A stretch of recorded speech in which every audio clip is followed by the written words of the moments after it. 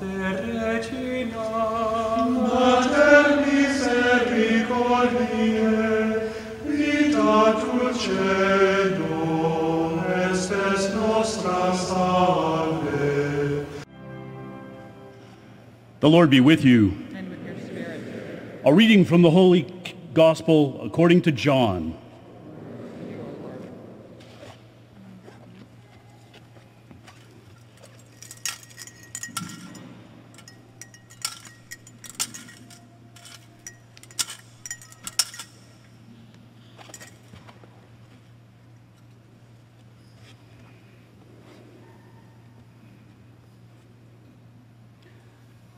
Many of Jesus' disciples who were listening said, "This saying is hard.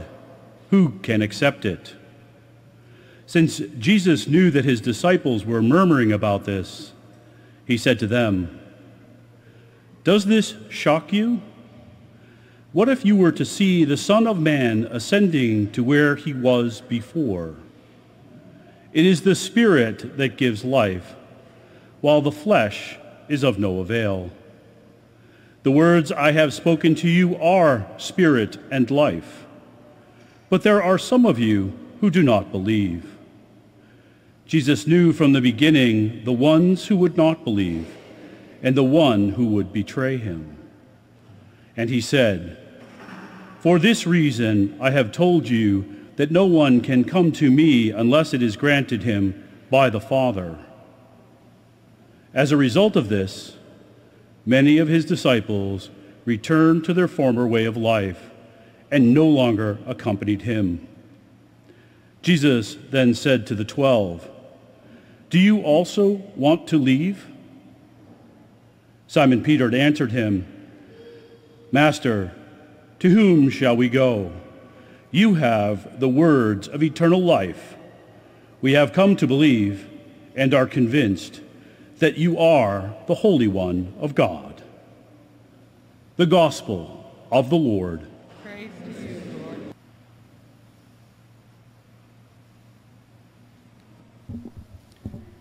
In 2019, a Pew survey sent shockwaves amongst the Catholic faithful, claiming only 30% of Catholics believe in the true presence of Jesus in the Blessed Sacrament. This would be discouraging if true, as the Eucharist is central and at the core of our faith. According to the Second Vatican Council, the Eucharist is the source and summit of Christian life. There were some disputes about the accuracy of the reports. However, I don't think we need Pew polls to tell us that there is a decline in belief of central church teachings. We see it in the decrease of Mass attendance in many parishes. We see it with our own family members and friends that have stopped going to church. We see it in decline of church vocations to priesthood, marriage, and religious life, and in the divisions we currently experience. Some of you may remember that I spoke to you about our seminarian Phong's former diocese in Vietnam. Last month, they had 34 ordinations to priesthood. And in June, 67 young women became holy religious sisters. Their diocese is the same size as ours. I'm sure that it is connected with their devotion to the Eucharist. So we don't really need Pew polls to tell us what we know. We're living the reality. What I find even more troublesome and possibly of greater concern than those who have left the church are those who have remained but don't believe in Jesus' true presence. I'm sure this isn't at St. Marie's. They are coming to Holy Mass, coming to communion. There is a sense that it is important. I'm Catholic, it's what I do. But it is not transforming their lives to live according to the teachings of Jesus and the gospel and the teachings of the church as guided by the Holy Spirit. According to other Pew polls, and we do have to be somewhat cautious about polls, a majority of Catholics also don't believe the Church's teaching on sexuality, life beginning at the moment of conception, what constitutes a marriage as being between a man and a woman, and many other moral issues.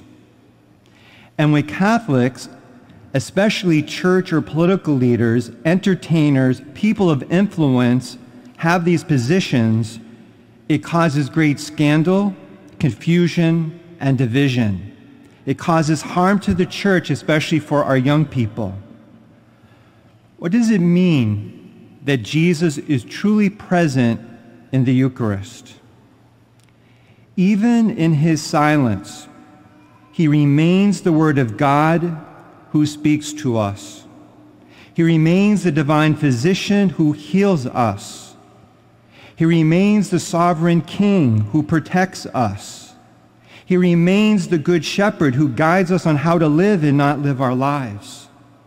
He remains the holy Redeemer who frees us from slavery, addiction, sin, and death. He remains the light who keeps darkness from overpowering us.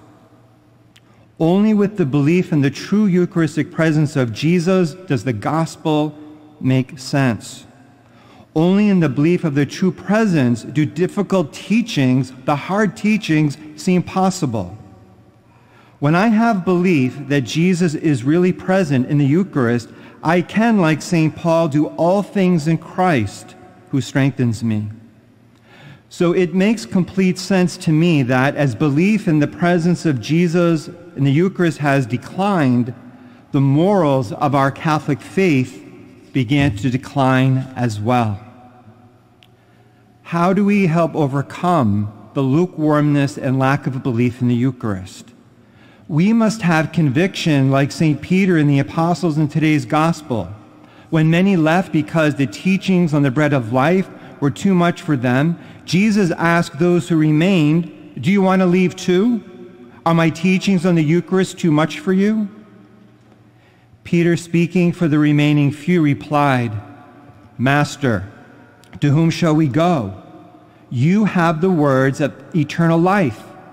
We have come to believe and are convinced that you are the Holy One of God."